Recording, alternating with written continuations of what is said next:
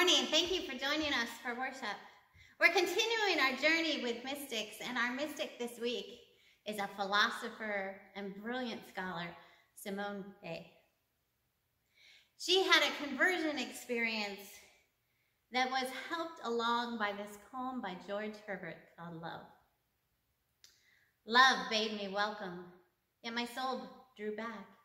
Guilt of dust and sin, but quick-eyed love observing me grew slack from my first entrance in. Drew nearer to me, sweetly questioning if I lacked anything. A guest, I answered, worthy to be here. Love said, you shall be he. I, the unkind, ungrateful, ah, my dear, I cannot look on thee. Love took my hand, smiling, and did reply, who made the eyes but I? Truth, Lord, but I have married them. Let my shame go where it doth deserve. And know you not, says Love, who bore the blame? My dear, then I will serve. You must sit down, says Love, and taste my meat. So I did sit and eat.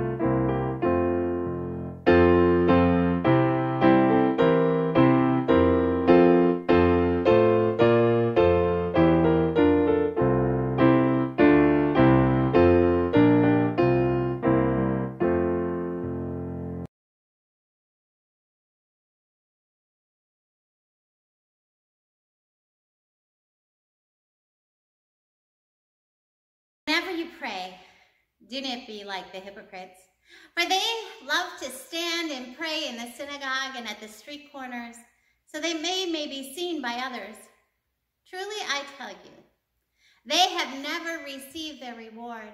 But whenever you pray, go into your room and shut the door, and pray to your Father who is in secret, and your Father who sees in secret will reward you.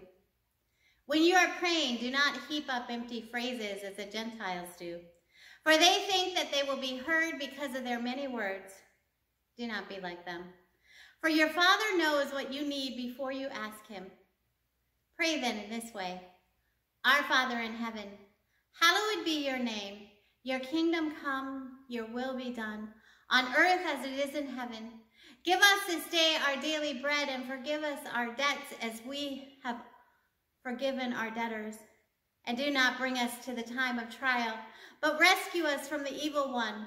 For if you forgive others their trespasses, your heavenly Father will forgive you. But if you do not forgive others, neither will your Father forgive you trespasses.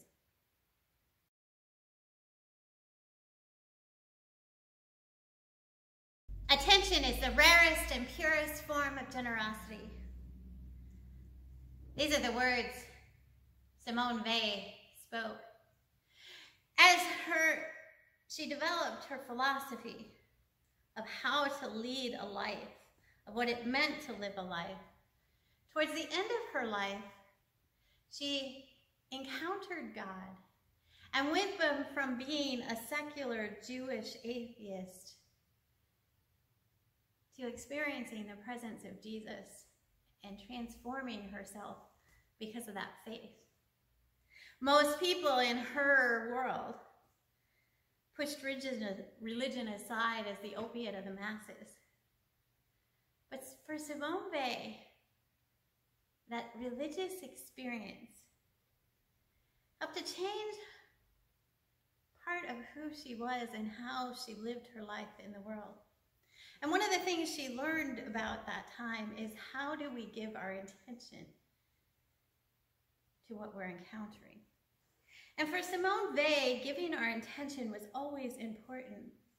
One of the first memories described by her and about her is giving up sugar because she was born during the time of the First World War, and the soldiers at the front couldn't eat sugar.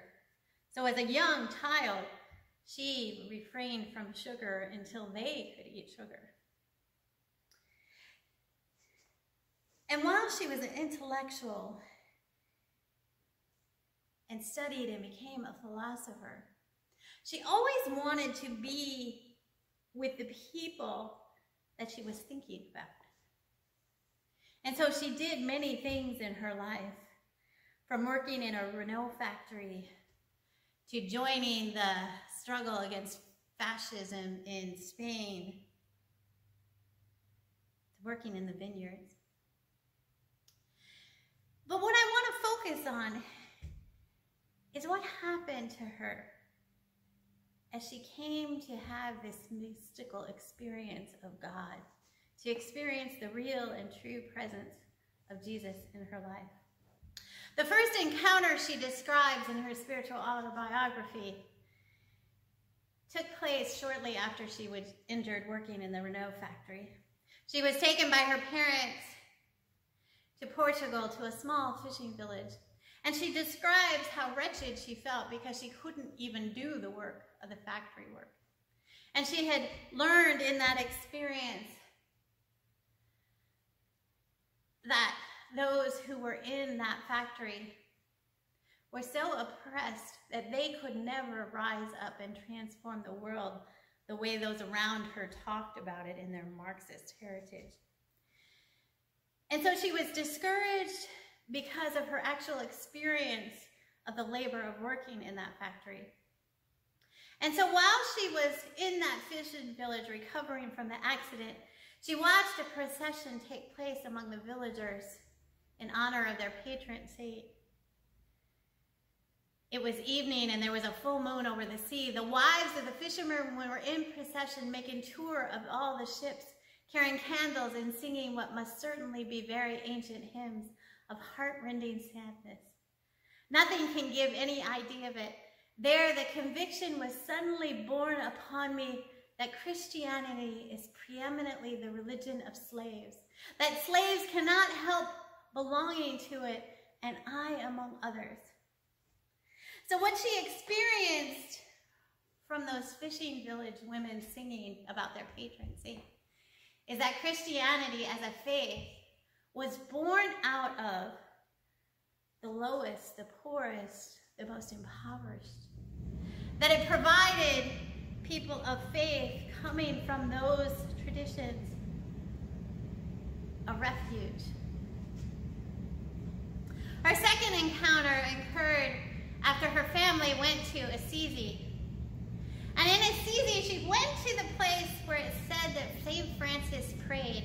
And while she was there in the spot where St. Francis prayed, for the first time in her life, she says, she was brought down on her knees. Her third encounter with God occurs in 1938. They and her mother were attending Holy Week services at the Solsme Monastery. And they had attended because her mother is, remember, a secular Jew, not because of the faith, but because they had heard of the beautiful aesthetic that was sung by the monks in the chanting they did, and they wanted to experience that aesthetic, that beauty found in the chanting. And in that moment, in those services where she heard the chanting, she says that Christ himself came down and took me. Here's how she describes it. In 1938, I spent 10 days at Solsme, from Palm Sunday through Easter Tuesday. Following all the liturgical services, I was suffering from splitting headaches. Each sound hurt me like a blow. By an extensive effort of concentration, I was able to rise above this wretched flesh and to leave it to suffer by itself. heaped upon in a corner, and to find a pure and perfect joy in the unimaginable beauty of the chanting and the words. This experience enabled me by analogy to get a better understanding of the possibility of loving divine love in the midst of affliction. And while she was there, she encountered a young English Catholic who introduced her to the poems of the Romantic era, especially the poem of George Herbert called Love, in which he says, "Love bade me welcome, yet my soul drew back." It's the poem I read to you at the beginning of the service. And she started memorizing that poem, and when she would have her horrible migraine, she would recite that poem about love. And during one of those times when she was reciting that poem about love, Christ came down and took possession of me. Moreover, in this sudden possession of me by Christ, neither my senses nor my imagination had any part. I only felt in the midst of my suffering the presence of love, like that which one can read in the smile on a beloved's face. Her faith has gradually gone farther and farther and closer to God. And then she describes how the Lord's Prayer came to have a meaningful place and impact in her life, where she fleshes out that idea of attention. So here's her description of what happens when she reads the Lord's Prayer. Until last September, I had never once prayed in all my life, at least not in the literal sense of the word. I had never said any words to God, either out loud or mentally. Last summer, doing Greek with T, I went through the Our Father word for word in Greek. We promised each other to learn it by heart. I did not think he ever did so, but some weeks later, as I was turning over the pages of the gospel, I said to myself that since I had promised to do this thing and it was good, I ought to do it. I did it. The infinite sweetness of this Greek text so took hold of me that for several days I could not stop myself from saying it over all the time. A week after I began the vine harvest, I recited the Our Father in Greek every day before work, and I repeated it very often in the vineyard. Since that time, I have made a practice of saying it through once each morning with absolute attention. If during the recitation my attention wanders or goes to sleep in the minutest degree, I begin again until I have once again succeeded in going through it with absolute pure attention.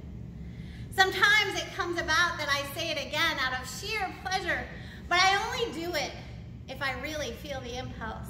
The effect of this practice is extraordinary and surprises me every time, for although I experience it each day, it exceeds my expectations at each representation.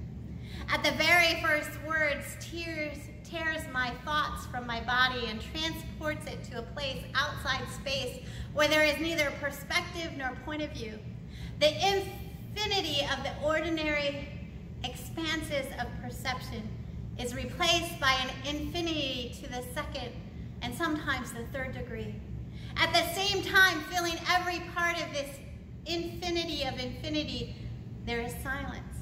A silence which is not an absence of sound, but which is the object of a positive sensation, more positive than the sound. Noises, if there are any, only reach me after crossing this silence. Sometimes also during this recitation or at other moments, Christ is present with me in person, but his presence is infinitely more real, more moving, more clear than on the first occasion when he took possession of me. She gives her full attention to the Lord's Prayer.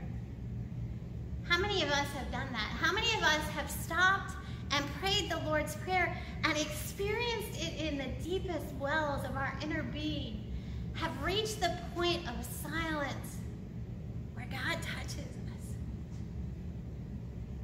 Simone Weil, who never gets baptized, so she never officially becomes a Christian, has a lot to teach us about how living into our faith through the use the Lord's Prayer as a practice that helps us to encounter God, to encounter infinity, the mystery that is all, to show us what it's like to be in the presence of God. And what's our practice? To say the Lord's Prayer each day. And I know I keep encouraging you to do this. But what if you did it and gave it your full attention, your purest attention? What if you said the Lord's Prayer each day, each morning before you started the day? What if you said it not in that fast rote way we do, but intentionally and slowly, allowing the words of the prayer to guide your life and your being, to show you what it means to live a life in Christ? What if you allowed the Lord's Prayer to transform your being, to help you live out a life of love and attention? I invite you this week, as you think about our service, to stop during the week and take moments to pray the Lord's Prayer. To stop and sit with those comfortable, comforting words. Those words that in this last year, I said with my father while he was dying, and I said with Ken while he was dying. Words that they didn't have other words, but they both were able to speak those words of the Lord's Prayer with me there at the end. What if you stop each week?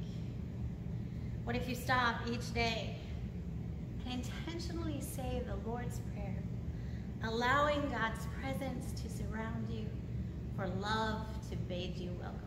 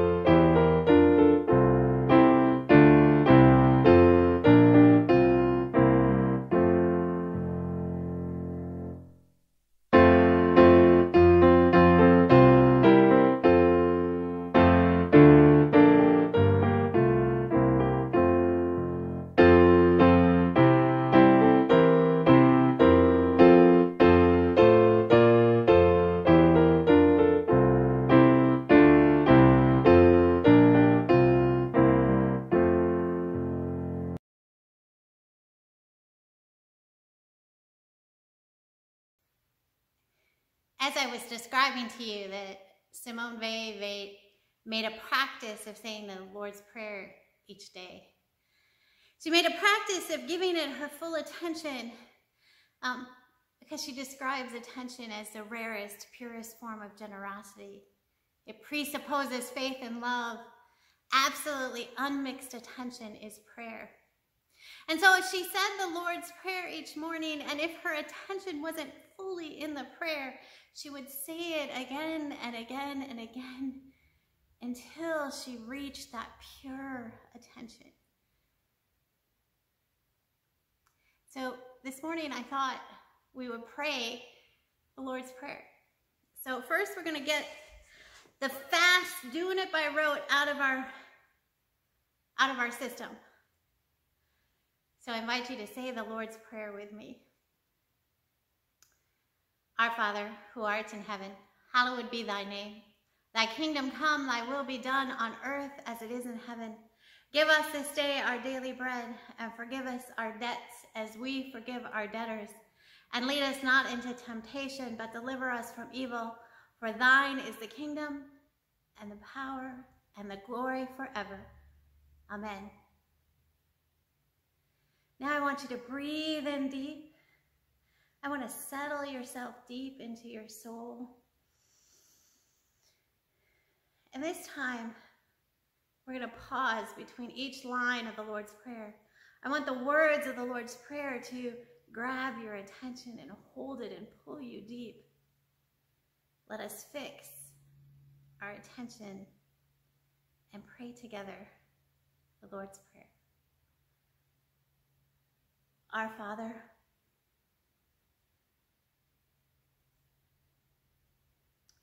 who art in heaven,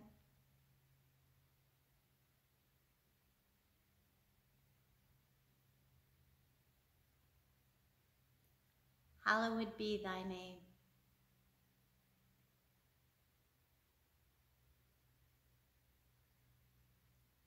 Thy kingdom come.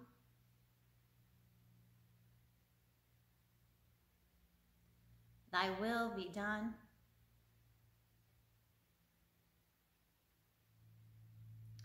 On earth as it is in heaven.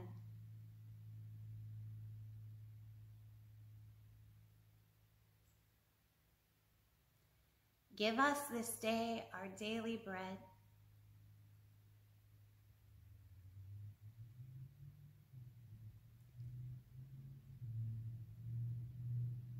And forgive us our debts.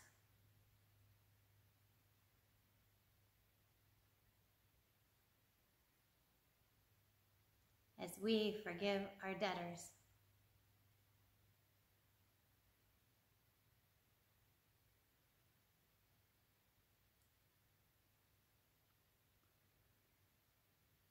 And deliver us from evil.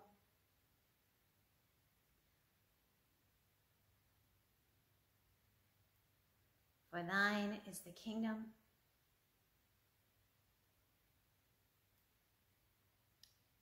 and the power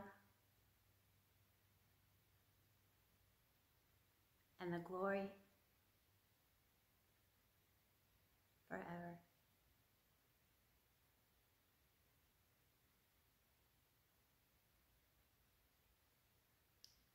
Amen.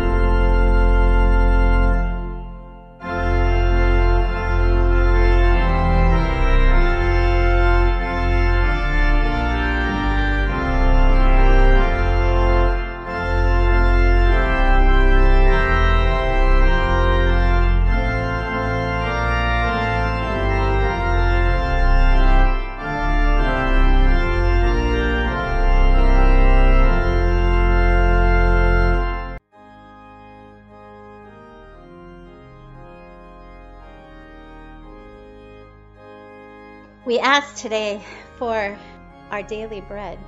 We ask that everyone receives the bread they need for this day and every day. So I invite you to give your gifts that they may be used to help people receive their daily bread. Let us pray. We worship you with our words and with our songs, God, and we praise you with our money. Everything we have is yours, and these offerings are for the work of your kingdom come on earth as it is in heaven. Amen.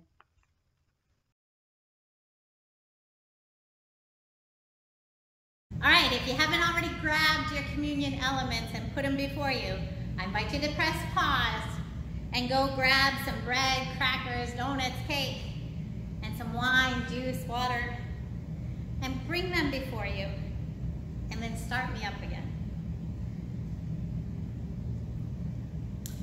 All are invited.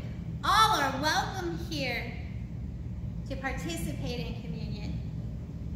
I want to read to you the passage from Scripture to explain the story behind this tradition.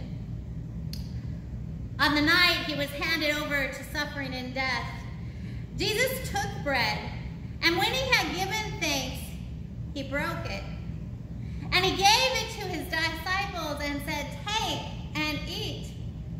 This is my body which is given for you. Do this for the remembrance of me." After supper, he took a cup of wine, and when he had given thanks, he gave it to them and said, "Drink this, all of you. This is my blood of the new covenant, which is shed for you and for many for the forgiveness of sins.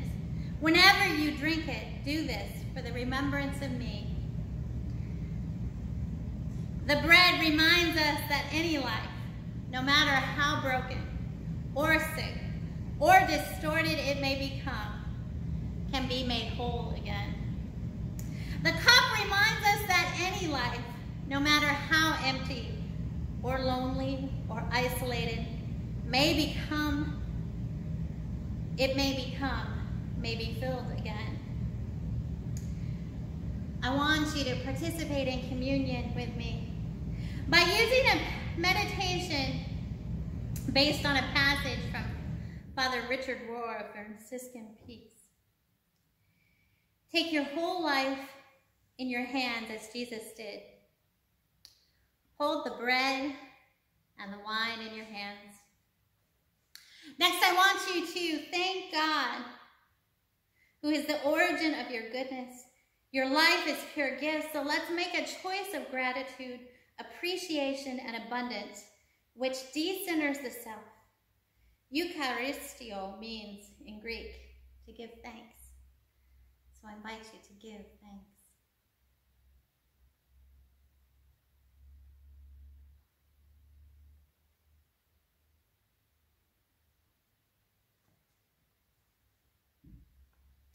Break it. Give it away and don't protect it. The sharing of the small self will be the discovery of the truth. Unless the grain of wheat dies, it remains just a grain of wheat. The broken grain becomes broken bread. Chew on that.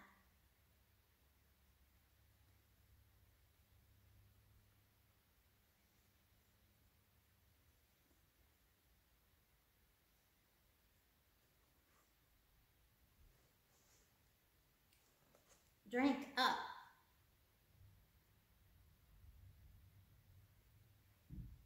By drinking and eating, you are participating in the very life of God, the body and blood of the church. Let us pray.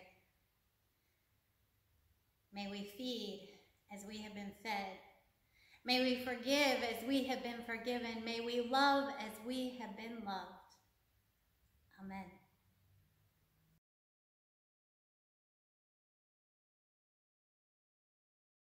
And if nobody told you today that I love you, remember that God loves you and always will.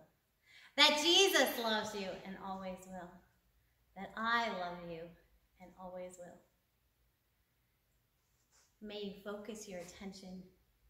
May you draw near to love. May you experience the generosity of God. Amen.